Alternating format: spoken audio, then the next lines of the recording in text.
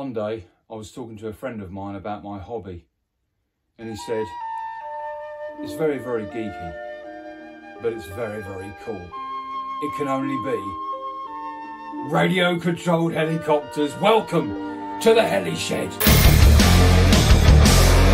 Legends, heli heads and choppers, welcome to part 2, where we're going to start building this T-Rex 700. I can't contain myself. I'm so excited. We're going to start building the T-Rex 700 for the Bell 222. We're going to start off doing it completely different. Why not? Everybody out there who does build videos starts from the front and works their way to the back. We're going to start from the back and work our way to the front. Why not? Before we do though, let's visit some basic rules that we should conform to when we're building a radio control helicopter. Take a listen to this. Rule number 1. Alcohol gives meaning.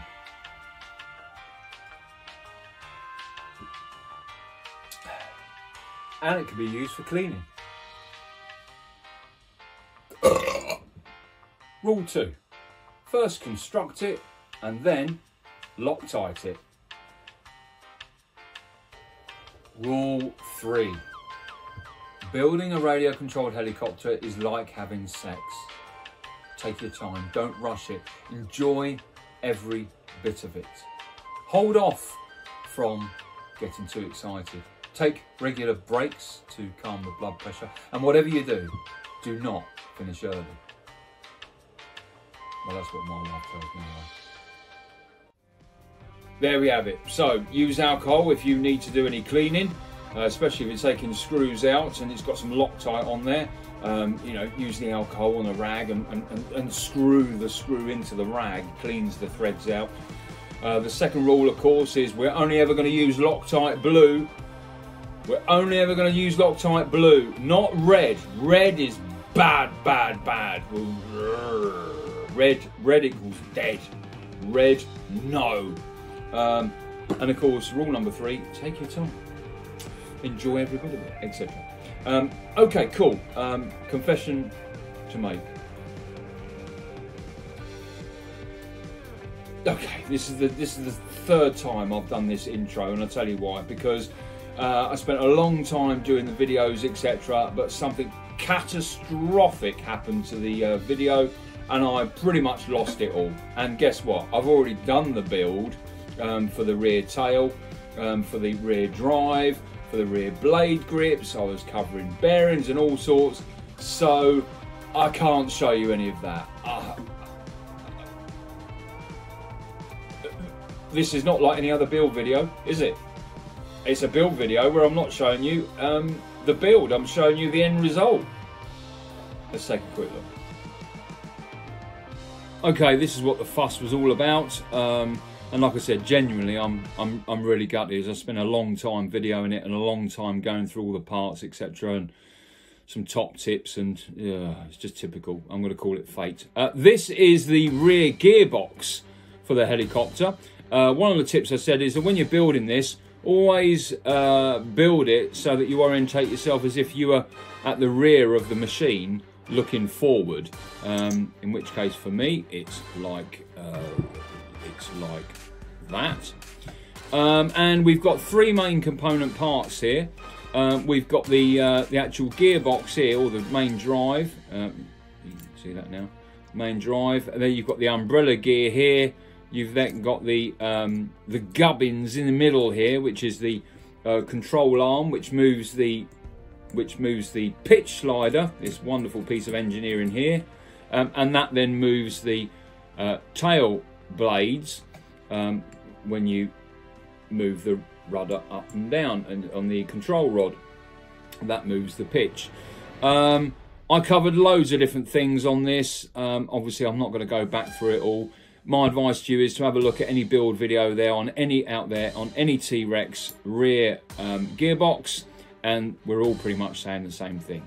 All I'll say to you is this: it should be smooth, and the gears should mesh perfectly well. There should be no rubbing, no binding, no nothing. If there is, take it apart and do it again.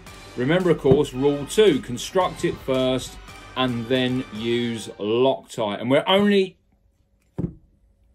ever going to use Loctite blue. We never use red. Take a look at Loctite rules. Rule 1. If metal on metal is true, then use blue. Rule 2. If fitting a bearing, use green. Okay, bearing. I mean bearing. Bearing doesn't rhyme with green, so it didn't sound right, so I said bearing, but you get the point. Rule 3. Never use red. Not in the shed! There we go, simple. So we're using blue and green, but we're not using red. Cool. I'm so very sorry about the videos. But like I said, actually, I'm probably saving 10 minutes of your life by not going over it. I did cover a couple of main things in here about bearings. Two main different types of bearings, really, that you're going to come across when you're building your radio-controlled helicopter, and that is the sealed bearing or the thrust bearing. Now, the thrust bearing, I done a video on that, and the video turned into be portrait, and I couldn't work it out how to turn it landscape and all sorts, so that's dead. And likewise with the radial bearing, that too is dead because it turned out to be portrait. So I've put this little video together about bearings in general, so take a look. Number 1. Bearings is an industry. Yes, there are people that talk bearings. Anyway, there is a grade in accordance with the performance level of the bearing. ABEC 1, 3, 5, 7 and 9. What happened to 2, 4, 6 and 8? I've no idea. Perhaps there were trials. Don't know.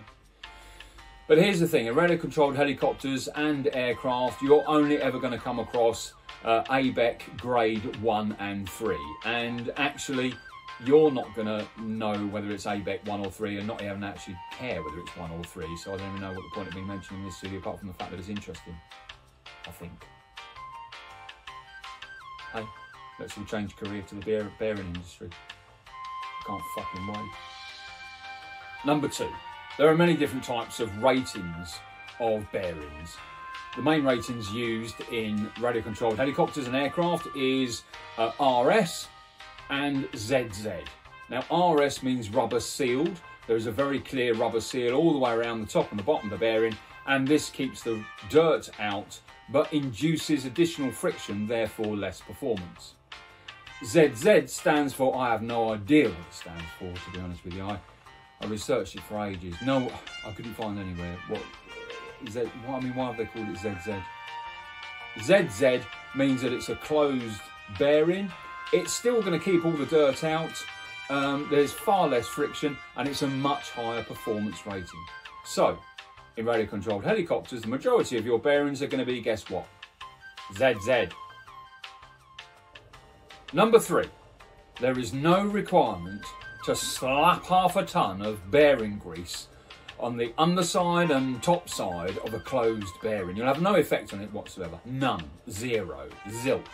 Except spray bearing grease all over your helicopter. If anything, apply it on the inner diameter, the inner sheath, but outside of that, there's no need. It's a waste of time.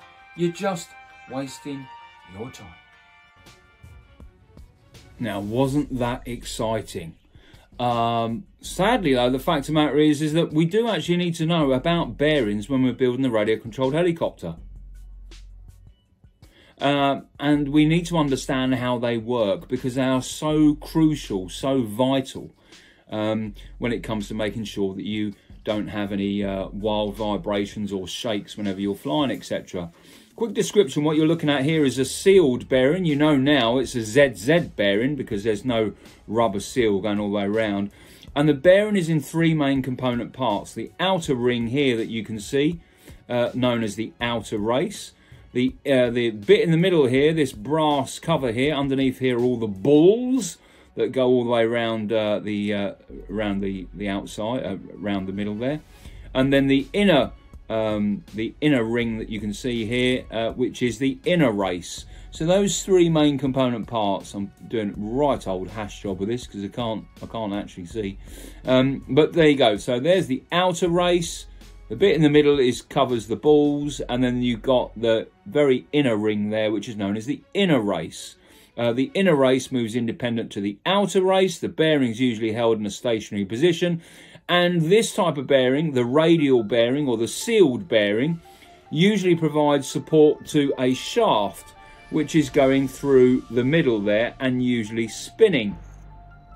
So because the shaft is spinning, the forces emitted are centrifugally 360 degrees. The forces are being pushed out onto the bearing, onto the inner race, onto the balls, onto the outer race.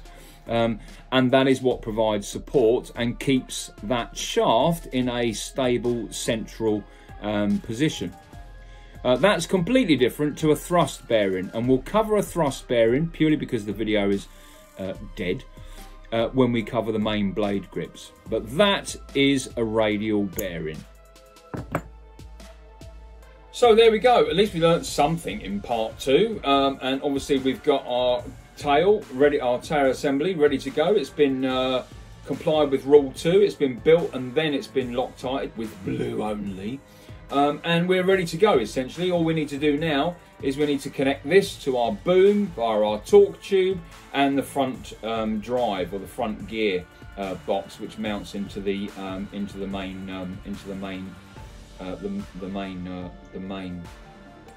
damn, what's it called, frame. The main frame.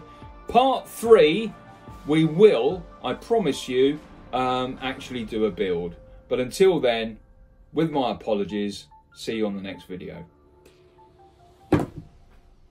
Ciao.